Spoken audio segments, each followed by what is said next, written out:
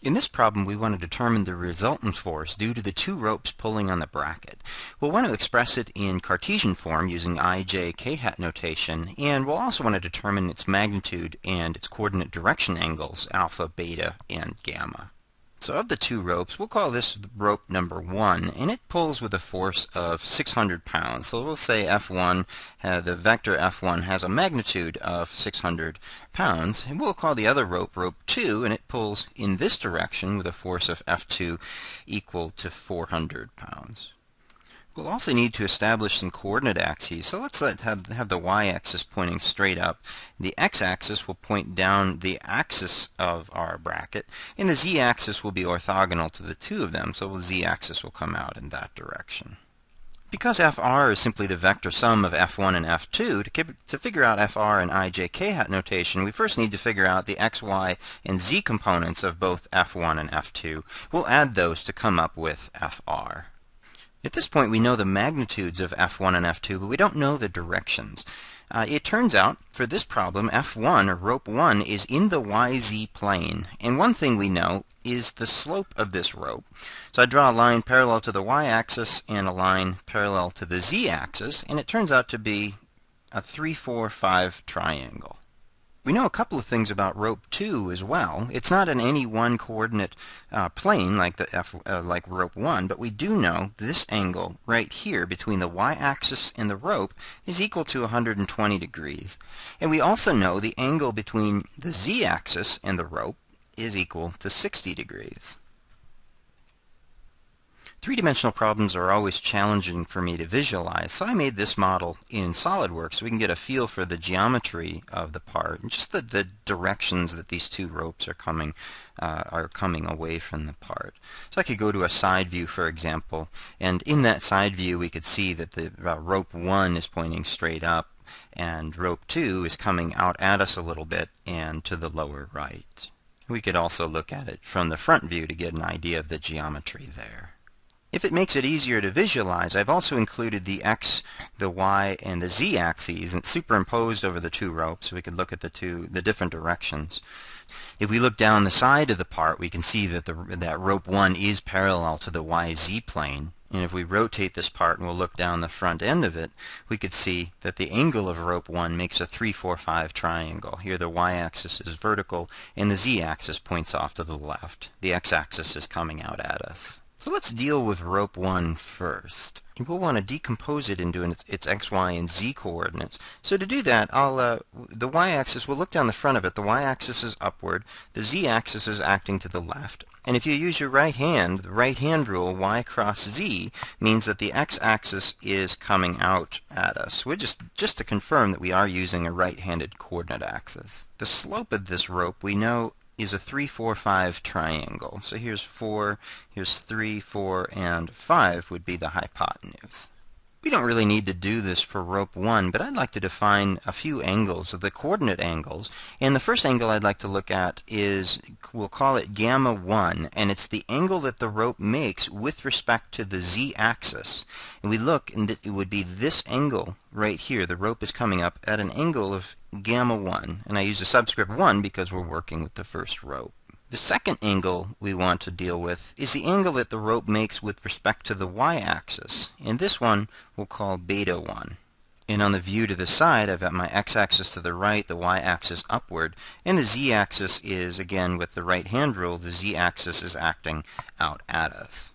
And the third angle we want to define is alpha.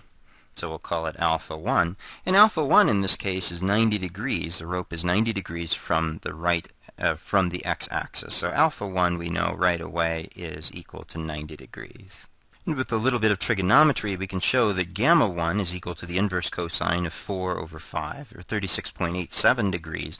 And beta 1 is just 90 degrees minus gamma 1, or 53.13 degrees.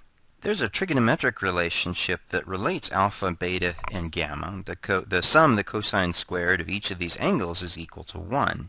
And what this means is once we know gamma 1 and once we know beta 1, that means there's only one value that alpha 1 could take. And from this side view, we see that alpha 1, just by inspection, alpha 1 ought to be 90 degrees. But let's show it mathematically by manipulating this relationship.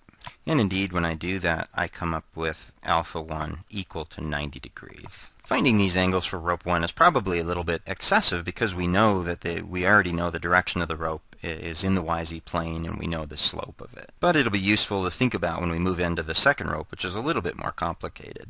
And the reason I say it's excessive is by inspection from this view we could tell that F1 has no component in the x direction, and we know that the 600 pounds acts 3 over 5 in the y direction, so 600 times 3 over 5, and 4 over 5 in the k hat or the z direction, so 600 times 4 over 5. With that in mind, let's think about the second rope, and let's think about these angles. This angle is the angle that the rope makes from the y-axis, so we'll call this beta 2, and this angle is the angle that it makes from the z-axis, so we'll call it gamma 2. What we don't know from the beginning is alpha 2, but it has to have some distinct angle because we've already specified beta 2 and gamma 2. And because it's so hard for me to visualize in 2 dimensions, let's come back to the SolidWorks model. And I'm going to remove rope 1, so we're just looking at rope 2 right now. So here's rope 2, just again to give you a flavor of what it looks like from these different directions relative to the coordinate angles. And when I give you a parameter alpha, examine this plane. The plane is coincident with the x-axis and the rope coming off of it. The angle alpha I'm talking about is this angle between the x-axis and the rope. It's not a horizontal angle. We just want to deal, just to get that in your mind, the geometry behind it.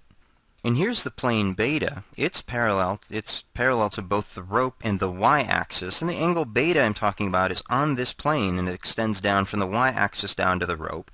And this value of beta is 120 degrees in this problem. So if I go normal to beta, we can see that this angle swinging down is 120 degrees. And finally is a plane that's parallel to the z-axis in our rope, and this is the plane gamma in which our angle gamma is defined. So gamma is the angle between the z-axis and the rope along this plane. To further illustrate this, I'm showing 3 different views.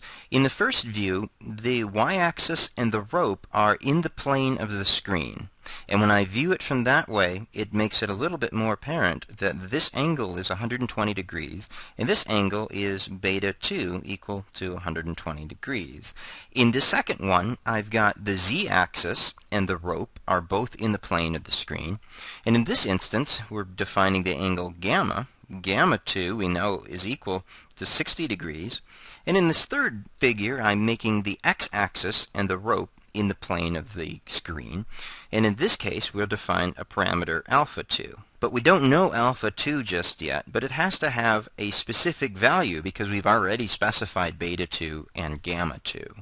And to show this, if you work with SolidWorks very much, we could look at this, and in this image I've got the x, y, and z axes, and I defined this angle, the 120 degrees. This is beta 2, the angle between the y-axis and the rope. This angle is 60 degrees, a little tough to tell, but this is gamma 2, the angle between the z-axis and the rope. And this 45 degrees, you might be able to see, is a little bit lighter in gray. And it's in gray, SolidWorks says it's a driven dimension. It means it depends on the values of beta 2 and gamma 2. And there can only be one value for that third dimension. So what we see is that using SolidWorks, we come up with alpha 2, the angle between the x-axis and the rope, is equal to 45 degrees.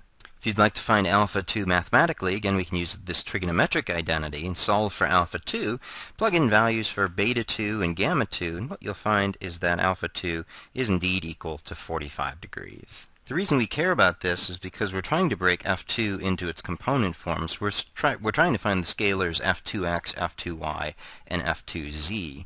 And we could do it if we examine, let's look at F2x for example. If I know alpha 2 is equal to 45 degrees, then I would know that F2x is equal to F2 times the cosine of alpha. I could also do the same thing for F2z. I'll just draw a right triangle here, and I know this angle is equal to gamma, so F2z is equal to F2 times the cosine of gamma 2. And I could do something similar for F2x and find that F2x is equal to F2 times the cosine of alpha 2. So my scalars, I get F2x, F2y, and F2z. So now that I'm done decomposing F1 and F2 into their x, y, and z components, I'll just do the vector sum of these to come up with the resultant force. And that resultant force we see is just the sum of the three components and the magnitude of 754 pounds.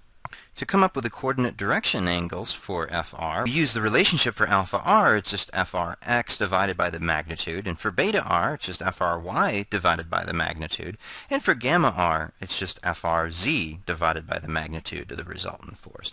So keep these three angles in mind. I used them to show physically what's going on. If we go back to SolidWorks, here's my two ropes to begin with. What I'm going to do is add a third rope, and this will just be a hypothetical rope that acts in the direction of the resultant force. And this force I've highlighted in red. And what this means physically is if we took a third rope and got rid of the first two ropes, and we pulled on it with a magnitude of, I believe 754 pounds was the magnitude of the resultant force, and when I pull in that direction without the other two ropes, what I would find is that this configuration is exactly the same. The material down in here would feel no difference whether we pulled with the resultant force or if we pulled with the original two ropes.